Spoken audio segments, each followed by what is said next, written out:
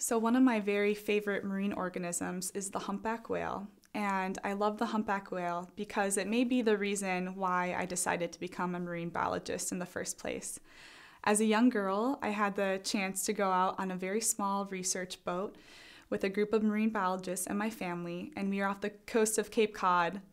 We found a small pod of humpback whales just playing around and having a good time. They were feeding on plankton and they were swimming and they were breaching into the air, which is when they jump very high into the air and splash.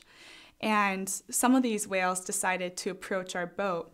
And we were belittled in the presence of these giant whales, which were about twice the size of our boat alone.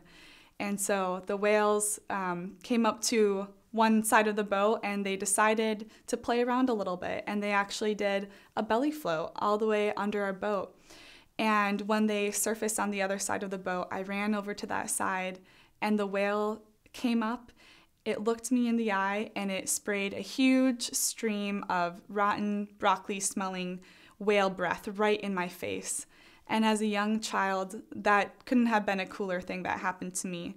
So if I can say there was one moment as a child when I knew with certainty I wanted to be a marine biologist, it was when a whale breathed in my face.